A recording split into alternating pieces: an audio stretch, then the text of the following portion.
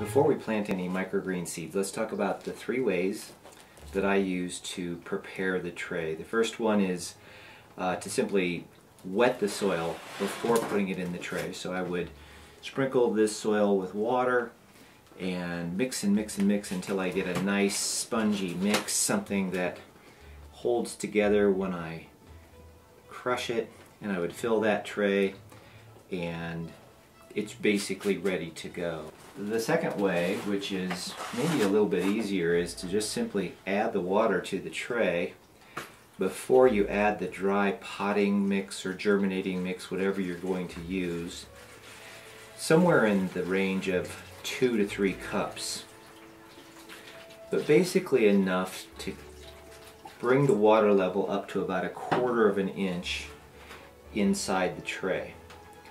And then it's a pretty simple process of just adding the potting mix in to the level that you want it at and smoothing it out and letting it sit long enough for that water to absorb and redistribute itself evenly.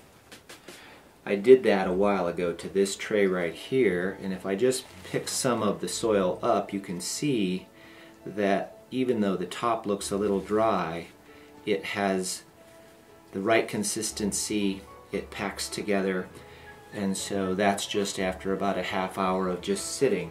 So this tray will be ready for seeds in a few minutes.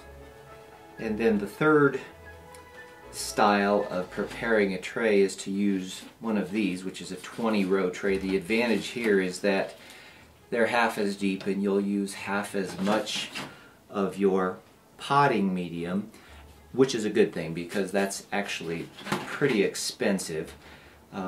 It would be a smart idea to place some supports of some kind. I just found some old wooden support stakes for my tomatoes that I cut down to 18 inches. The reason I use that is because if you just lay this in here, it kind of has a swale to it.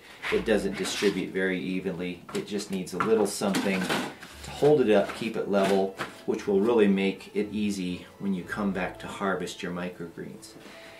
This style of microgreen tray is excellent for a microgreen that's going to have a very small seed. It's going to have a fairly shallow root system, and probably is the kind of seed that you're going to only harvest one time. You're not going to come back and get a second and third harvest off of the same tray like you can with some microgreens. It's very easy to clean. You just do this over your compost pile and all the old growing media falls right out. The 20-row tray is very easy to fill. Just bring your growing medium in. Again, I'm using this tidy tote that I like so much because it just lets me throw things around and not worry about cleanup later. I'll mention that probably every time I'm filling a pot I use this green tote because it's such a handy way to limit your cleanup and to make things easy later on. So this soil does have to be pre-moistened. There's no way to add the water first and let it soak in later. There's just not enough contact on the bottom for the water to catch into the soil, so we pre-wet this soil before we fill the 20-row tray. What we're going to do is split these trays. I'm going to grow half of a microgreen on one side and a different variety on the other. We're going to plant 4 trays so we get 8 different kinds of microgreens to see what we like and see what gives the best harvest, what goes the best with salads and things like that. And we're going to start with just some regular peas, and these have been pre-soaked. They're fairly large, and these need to be just scattered kind of evenly, and you can plant them fairly dense over the surface of your growing tray, and that looks about right. And then I'll just try to get those distributed so there's no real pockets where they're all touching or all piled up in one spot, but we don't have any real big gaps. The second seed that I'm going to plant in this tray is a turnip. and these are extremely small. These little cups, measuring cups, you can buy these with various sizes of holes, so that if you have larger seeds you can get a sprinkler with a larger hole. But this lets me kind of control my spread, and I'd like to get this fairly dense, somewhere in the range of about 10 seeds per square inch, and get right up to the edges without wasting a lot of seeds. The last thing I'm going to do is the most important, which is to provide the last surface amount of water. It's very important. If I have real small seeds, they can move around a lot with a regular watering can, like our sprinkler here. And so we're just going to use a spray bottle, just a mist, and that brings them in close contact with the growing medium. The peas are tougher, they're not going to really move or go anywhere, so I can use a sprinkler style watering can like this to give the last layer of water to these guys. One trick that I learned is to simply put another tray right over the top of your seeds and give that a gentle push to make sure that your seeds come down in contact with the growing medium all the way across the tray. And I'm going to leave this tray in place, and I'll know that it's ready to remove because the seedlings will simply lift it right up like this, and we'll be able to see that there's activity and it's time to take this off and expose them to light. So that tray is ready to go under the lights and on a heating mat, and I'll do that inside. I have the grow lights in my office. These trays take up a lot of counter space, and they don't really need sunlight. They do just fine under artificial light, so I'm going to move them all inside, and I'll show you that setup a little bit later. I've picked radishes, which are a larger seed and need a slightly larger sprinkler hole for them to fall through. And I'm going to do this tray half radish and half basil.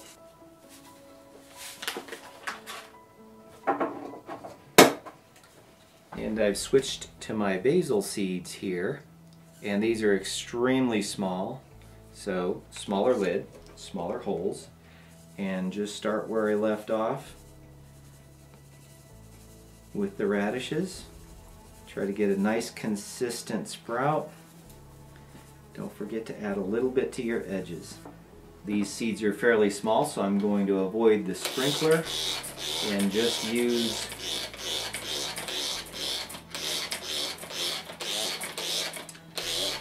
my spray bottle for the last layer of water.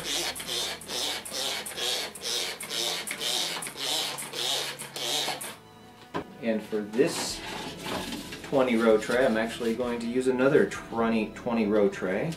Set that right on top. Gently press across like this, and I'll set another tray on top of that. That applies gentle pressure to the seeds, keeps them in contact with the growing medium, and when they start to sprout, this whole thing should start to lift up, and I'll know it's time to let in the light. This last tray is the style where I put the soil in dry. I added the water first, and I've tested it a few times. I'm pretty sure that it's nice and damp right up to just below surface level. And these are sunflower microgreens. They're delicious. I know we love these. We've had these plenty of times before. So I'm going to plant this whole tray in sunflower seeds. And so that looks good. Give them a good solid soaking. Again, working inside this toad is awesome. I'd have tons of cleanup to do if I weren't. So I use it for everything dirt and water related if I want to cut down on my cleanup. And then we add the tray over the top. Again, give it a gentle press. And that tray is ready to go under the lights and onto a heating pad. So we'll see how everything turns out here. I'll keep you updated. So here we are 9 days later. and things have done really well. All these trays went directly into our grow light station, which is a fairly large one, about 48 inches wide by about 5 feet tall, and it holds 6 trays this size. On about day 3, we were able to pull off the trays that were set on top to compress the seeds into the soil, and by day 6 we had really good growth, and this is 3 days later and it looks like we're ready to harvest. With the exception of about 3 species here, the basil, the chervil, and the leeks, we'll put those back under the lights here for a few more days, maybe a week to 10 days before we harvest those. So we're going to take these down, and then Sarah is going to show you some creative ways to incorporate microgreens into your menu. When you're harvesting your microgreens, there's really one main goal, and that's just to get as much of the greens out of the tray and not pull any dirt with the seeds or with the plants, because if that ends up in your bowl, you're going to have a lot of cleanup to do. So generally what you're going to do is kind of grab with the scissors and grab with your hand and cut and pull gently until you feel things come away clean. That way you don't pull roots up and add dirt to your bowl that you have to clean out later and rinse and make the whole processing part more difficult. So that's really all you're trying to do, is get as much of the green and as little of the dirt as possible. Almost all of the microgreens will push their seed, the shell, up out of the ground. Some of them hang on to them longer than others. The sunnies are notorious for this, and so sometimes you have to go along and either brush like this or actually just physically pull the seed pods off before you harvest. It's just another step in the process, so watch out for the crunchy little seed shells when you begin to cut your microgreens, because they don't taste good, they don't add anything to the flavor. You want those to go back in the tray. These are delicious. They're really crunchy, really fresh. They just brighten everything up. Salads, they can be used as garnishes on just about anything because they're not a real strong flavor like some of the others. Like broccoli is fairly strong and spicy. Radishes can be spicy. Ours turned out fairly mellow, so you get a radish flavor without any of the burn, so that was just lucky.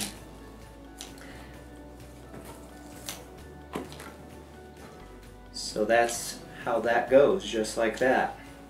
And you'll fill up a bowl, and Sarah's going to show you again what you can do with these.